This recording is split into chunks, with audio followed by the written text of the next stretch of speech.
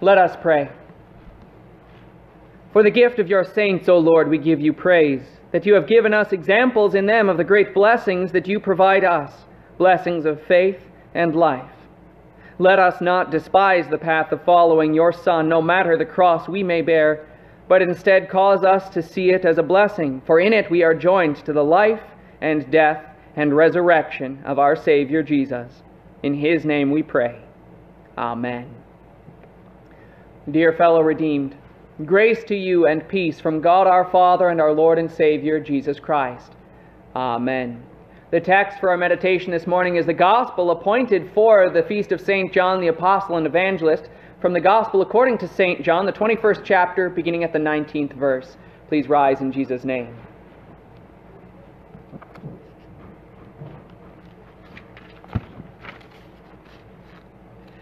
Jesus said this to indicate the kind of death by which Peter would glorify God. After saying this, he told him, "Follow me." Peter turned and saw the disciple Jesus loved following them. This was the one who had leaned back against Jesus at the supper and asked, "Lord, who is going to betray you?" When Peter saw him, he asked Jesus, "Lord, what about him?" "If I want him to remain until I come," Jesus answered, "what is that to you? You follow me." And so it was said among the brothers that this disciple would not die. Yet Jesus did not say that he would not die, but "If I want him to remain until I come, what is that to you?" This is the disciple who is testifying about these things and who wrote these things. We know that his testimony is true. These are your words, Heavenly Father. Sanctify us in the truth. Your word is truth. Amen.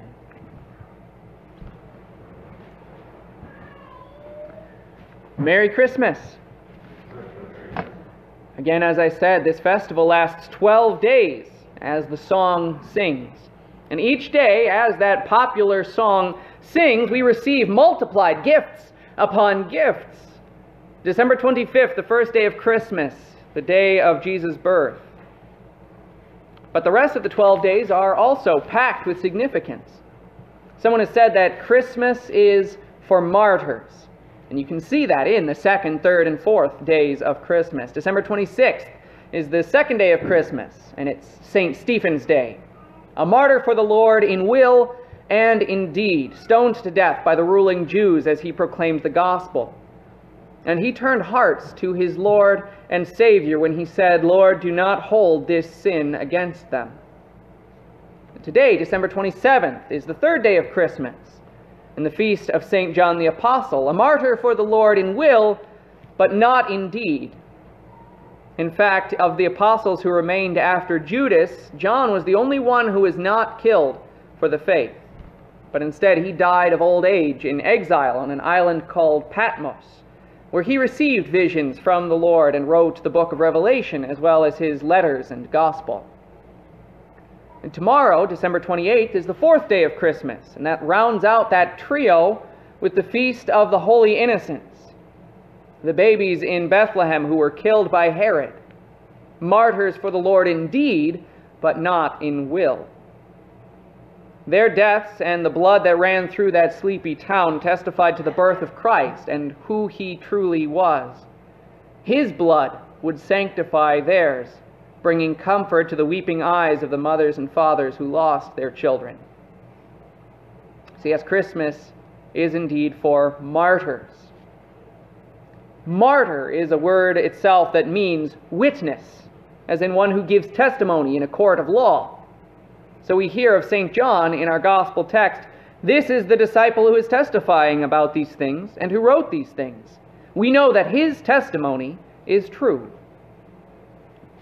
God used the death of St. Stephen, the slaughter of the innocents, and the life of St. John, all to testify to the truth of the gospel, which is the reason and purpose for the Feast of the Nativity, or for Christmas. Jesus Christ was born, you see, to shed his blood for you and for me. And so because we know that this gospel is true, we follow Jesus in life and death. Peter was told he would die. Jesus used these words, "Amen, amen, I tell you, when you were young, you dressed yourself and went wherever you wanted. But when you are old, you will stretch out your hands, and someone else will tie you and carry you where you do not want to go. This is what signified the kind of death by which Peter would glorify God. Specifically, Peter was crucified in Rome. There are particulars about that death, though. He felt unworthy to die in the same way that his Lord had died, and so he begged to be crucified upside down. So an upside-down cross is a symbol commonly used for St. Peter. And therefore see how by this apostle's death he glorified God.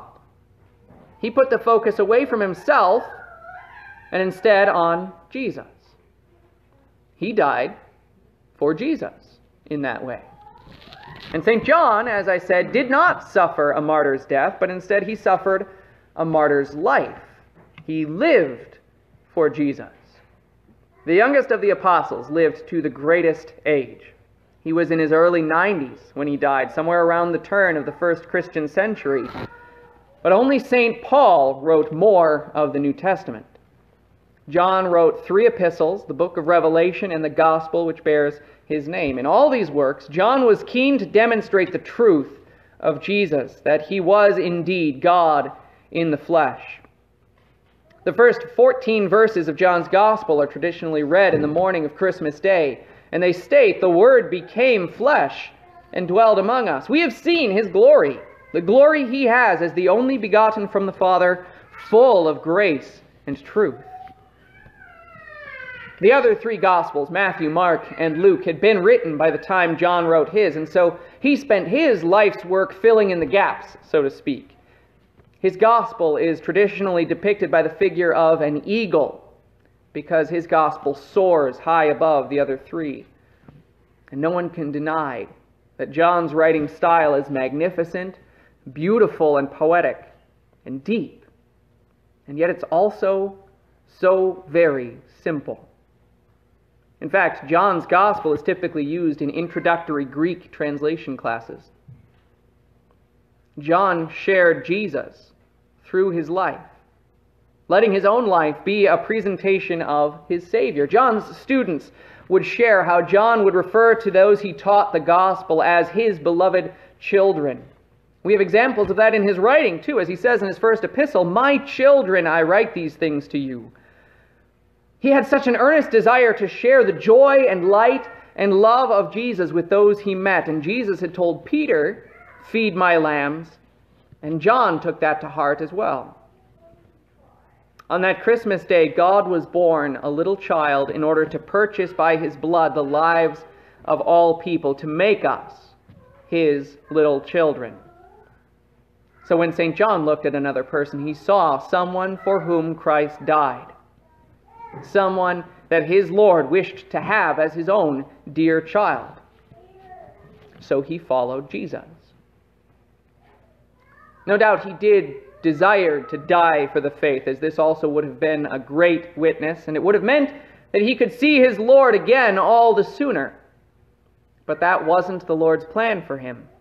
Instead, God used him to care for his dear children, to share a witness that we can hold as absolutely true. We've heard in the gospel how we know that his testimony is true. And he wrote in one letter, "I have written these things to you who believe in the name of the Son of God, so that you may know that you have eternal life." And in his revelation, he writes, "Christ expressed this revelation by means of symbols sent through his angel to his servant John. John spoke as a witness to the word of God and to the testimony about Jesus Christ, that is, to everything he saw. And the angel who guided John through these visions stated all near the end of this whole vision, these words are faithful and true." So see how God uses both death and life to serve his church. We know the comfort of that passage which tells us, "We know that all things work together for the good of those who love God, for those who are called according to his purpose." And that means whether we live or whether we die, and however much pain or ease accompanies either of these, God uses it all to bring about our redemption and the redemption of others. St. Peter and St. John both demonstrated this attitude. Peter, with his death, wished to glorify God, thereby saving others. And John, with his life, also glorified God, saving still more. We see the lives and deaths of these saints, and we can learn much from them. But especially what we can learn is that we can also follow Jesus if others live or die. St. Paul wrote to the Philippians, "Yes, for me to live is Christ, and to die is gain. But if I am to go on living in the flesh, that will mean fruitful labor for me. Which should I prefer? I do not know. I am pulled in two directions, because I have the desire to depart and be with Christ, which is better by far. But it is more necessary for your sake that I remain in the flesh. And since I am convinced of this, I know that I will remain and will continue with all of you for your progress and joy in the faith." The pattern of life that other saints in Christ are blessed with might seem enviable. How much better, John might have thought, wouldn't it be if I had died like Peter?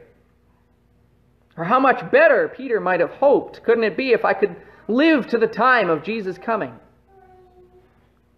Peter asked Jesus, "Lord, what about him?" I don't know what was in his heart when he asked. Children who receive Christmas presents are known to eye, like vultures, the presents that others open. That might have been Peter's attitude.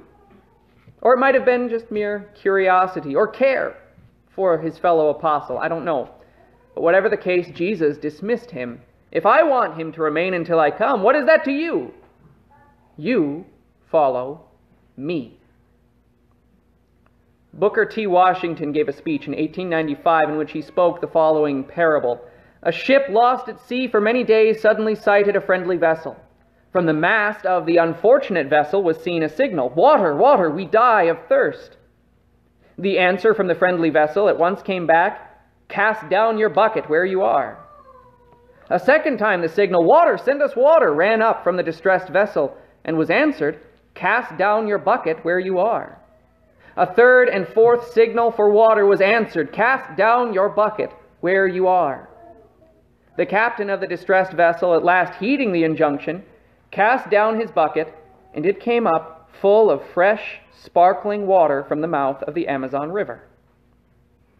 Now, his speech was about civil rights following the Civil War, but there's something we can learn from his belief that people should make the most of any situation they find themselves in. In fact, speaking as Christians, it's simpler than that. St. Luke records in his gospel how Jesus encouraged his disciples to face all the suffering that was going to come upon them. He said, "So make up your minds not to prepare beforehand how to defend yourselves. For I will give you words and wisdom that none of your adversaries will be able to withstand or contradict." Now, this is the truth and the comfort that we have. Suffering will come. I don't know exactly what it will look like for each individual person, whether it will be in life or in death, but there will be persecution, temptation, fire, all coming from the devil, from the world, and even from our own sinful flesh. We can't handle it. We can't bear it. There's no way our faith would survive what comes to us if it were up to us to maintain it. St. Peter, writing in the Holy Spirit, shared how we are able to endure it. He said, "But even if you should happen to suffer because of righteousness, you are blessed. Do not be afraid of what they fear, and do not be troubled, but regard the Lord the Christ as holy in your hearts. Always be prepared to give an answer to everyone who asks you to give a reason for the hope that is in you, but speak with gentleness and respect, while maintaining a clear conscience, so that those who attack your good way of life in Christ may be put to shame, because they slandered you as evildoers. Indeed, it is better, if it is God's will, to suffer for doing good than for doing evil, because Christ also suffered once for sins in our place, the righteous for the unrighteous, to bring you to God. He was put to death in flesh, but was made alive in spirit." There are answers that we will seek but will not be given throughout our life. Why hasn't God taken me home yet? Why is God taking me home now? I'm not ready. But even in these questions, which I do encourage you to cry out to God in your prayers in your devotions, on your bed at night when you can't sleep, during the day when you can't stay awake. Cry out to him like the psalmist, "I am weary with my moaning. Every night I flood my bed with tears. I drench my couch with my weeping." Even in these questions, the gospel gives you the life that Jesus won. It's the gospel that gives the life and death of every Christian meaning. The gospel that Jesus died, that Jesus rose, and that he did it for you. And that gospel is given to you in the Word, in baptism, and in the sacrament of the altar. These are the means God has chosen to channel to you the blessings of Jesus' life, death, and resurrection. You have that resurrection, that eternal life. So for a Christian now, every cross we bear means redemption, because the empty tomb is beyond the cross. And therefore this gospel gives us the ability to follow Jesus. And it does this because we know it is true. Amen. Glory be to the Father, and to the Son, and to the Holy Spirit, as it was in the beginning, is now, and ever shall be, forevermore. Amen.